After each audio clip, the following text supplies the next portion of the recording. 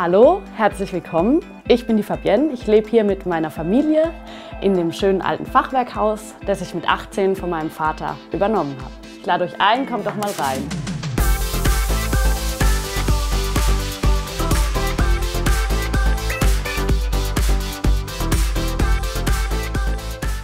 Wir sind hier in unserem Wohnzimmer, der Mittelpunkt unseres Hauses. Hier spielt sich alles ab.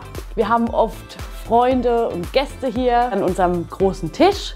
Der ist auch bestückt mit ein paar alten Stühlen, die wir tatsächlich hier in dem Haus vorgefunden haben.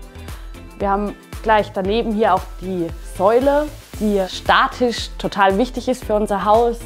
Nach dem Kauf haben wir natürlich mit Architekten und Statikern gesprochen und die trägt einen großen Teil von dem Haus und ist auch optisch für uns ein absoluter Hingucker.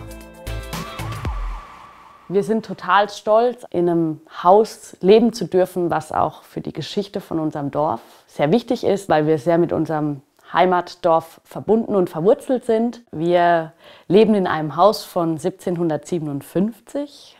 Das hier war eine alte Posthalterei, in der man früher die Pferde getränkt und gefüttert hat auf langen Reisen, um Post auszufahren.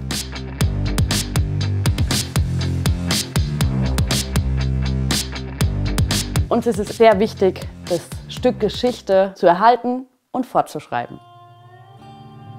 Mein Vater hat das Haus 2009 möbliert gekauft. Es war sein Traum, irgendwann ein Fachwerkhaus zu besitzen. Das war in einem wirklich schlimmen Zustand, würde ich sagen. Mein Papa hat das Haus dann kernsaniert. Der Plan war, dass ich hier gemeinsam mit meinem Papa lebe.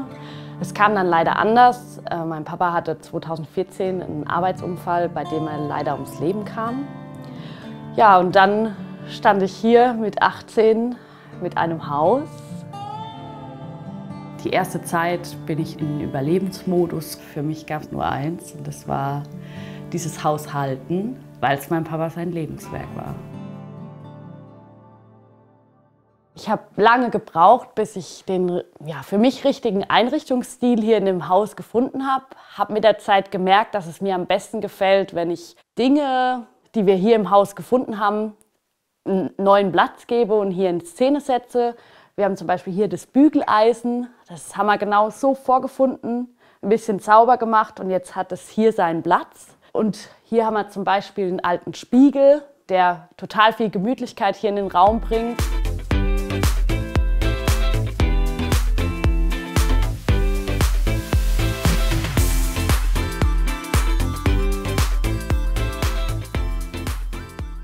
Das war unser Wohnzimmer und ich zeige euch jetzt unser Schlafzimmer.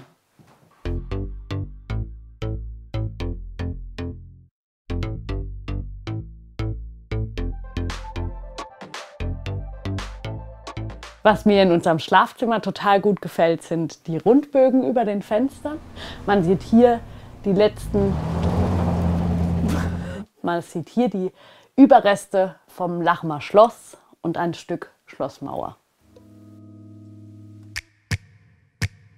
Ich nehme euch jetzt mit in unsere Küche.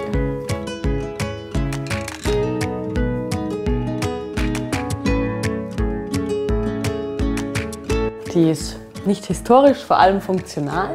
Aber auch hier haben wir versucht, Dinge, die wir hier im Haus vorgefunden haben, ein bisschen in Szene zu setzen. Da haben wir einmal hier so einen Rahmen, der flog hier auf dem Dachboden rum. Da habe ich unsere Pinnwand reingebaut und hier meine Kannensammlung. Die kommen tatsächlich an meinem Geburtstag immer wieder zum Einsatz. Ich finde, es gibt nichts Schöneres als eine Kaffeetafel mit vielen verschiedenen schönen Kaffeekannen.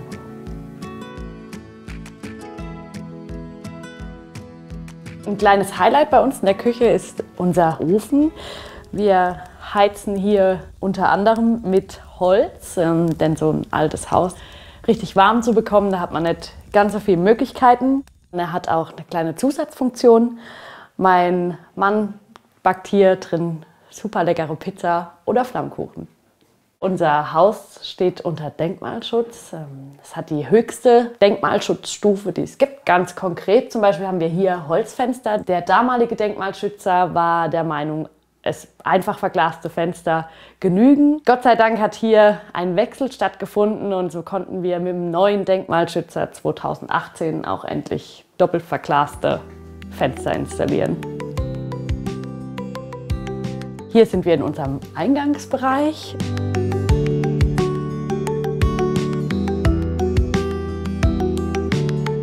Hier steht so ein kleines Lieblingsstück von mir, was ich ja ein bisschen aufbereitet habe und grün gestrichen habe. Wie wir das Haus gekauft haben und auch das erste Mal hier rein sind, hat man hier, das sieht man auch auf alten Bildern sehr schön, einen rot gestrichenen Betonboden vorgefunden. Den konnten wir leider so nicht erhalten, da er sehr rissig war. Deshalb haben wir hier uns für rote Fliesen entschieden und die Treppenstufen hier sind noch original, so wie wir das Haus gekauft haben. Die Treppe, die hat mich viel Blut und Schweiß gekostet. Hier sah es eigentlich aus wie in einer Villa kunterbunt. Hier hatte jede Stange eine andere Farbe. Die habe ich in vielen Arbeitsstunden mühsam abgeschliffen. Mein handwerkliches Geschick habe ich, glaube ich, von meinem Papa. Der war Zimmermann. Kurz nach dem Arbeitsunfall von meinem Papa wurde das Dach undicht und ich habe in sehr viel Eigenleistung unter Anleitung vom befreundeten Zimmermann das Dach gemacht. Ich habe mich da meinem Papa ein Stück näher gefühlt. Ich nehme euch jetzt mit in die Kinderetage.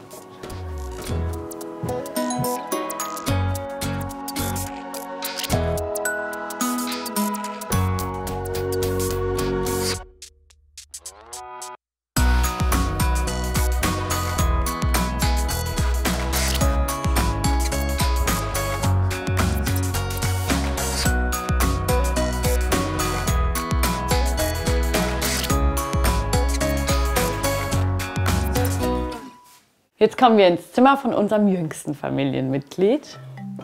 Das ist die Ida, die ist 10 Monate alt und das ist mein Mann, der Christian. Hallo.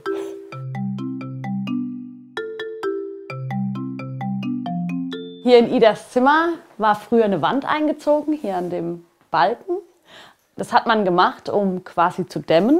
Heute gibt es wesentlich bessere Wege und deshalb konnten wir hier die Wand entfernen und 9 Quadratmeter Raum dazu gewinnen.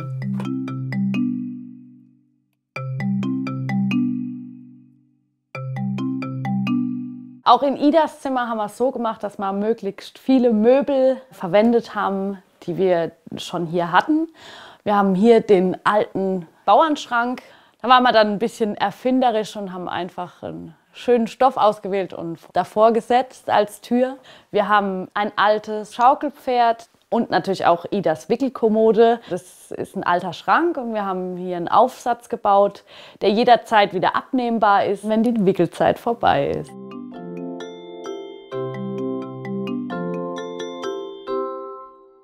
In so einem alten Haus gibt es immer was zu tun. Das sieht man hier ganz schön an der Treppe. Die haben wir hier schon abgeschliffen, muss aber noch geölt und aufbereitet werden, so wie der untere Teil der Treppe.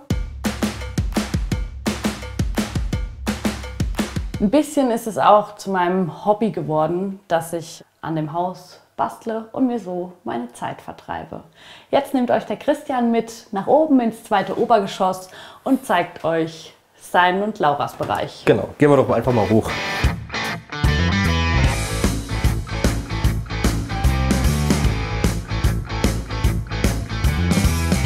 Als wir hier angefangen haben, war tatsächlich noch Sand hier oben und natürlich ein paar Balken. Darauf ist mittlerweile ein schwimmender Boden. Der zweite Raum, der hier oben auf dem Dachboden entstanden ist, ist Lauras Zimmer.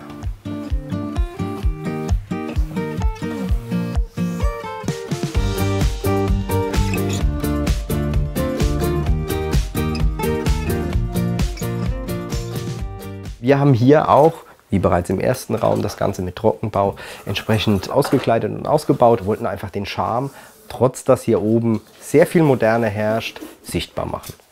Jetzt ist quasi auch das letzte Kinderzimmer fertig geworden und wir sind total glücklich und ich glaube, mein Papa wäre auch total stolz, seine ganzen Enkelkinder hier aufwachsen zu sehen. wie wir wohnen, habe ich euch gezeigt. Und zu so einer alten Posthalterei gehören natürlich auch viele Nebengebäude und große Torbögen. Die hatten den Sinn und Zweck, damit man mit der Kutsche hier reinfahren kann und auf der anderen Seite wieder raus. Man sieht es auch von außen sehr schön, die Einfahrt, die kann man mit dem Auto nicht benutzen, die ist so steil, aber die Kutschen früher haben das geschafft. Und jetzt nehme ich euch mit zu unserem Projekt für die Zukunft. Ich stehe hier im ehemaligen Stall mit Originalboden von 1757. Wir planen ein Mehrgenerationenhaus und hier entsteht dann der eigentliche Wohnbereich.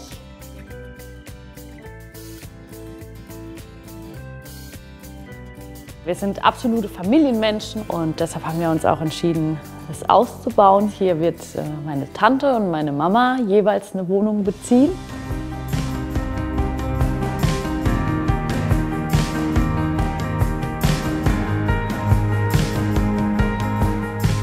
Das Haus hat mich viele, viele Nerven gekostet manchmal. Ich bin aber auch super glücklich, dass ich hier leben darf. Egal, was ich anfasse und wo ich hinschaue, ist es immer ein Stück Papa, das ich in der Hand habe oder sehe oder fühle.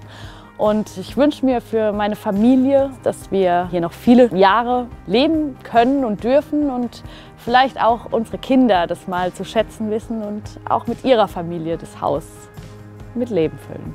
Das war die Room Tour durch unser denkmalgeschütztes Fachwerkhaus. Ich hoffe, es hat euch gefallen. Wenn ihr noch mehr alte oder besondere Häuser sehen wollt, abonniert den Kanal oder klickt hier. Tschüss!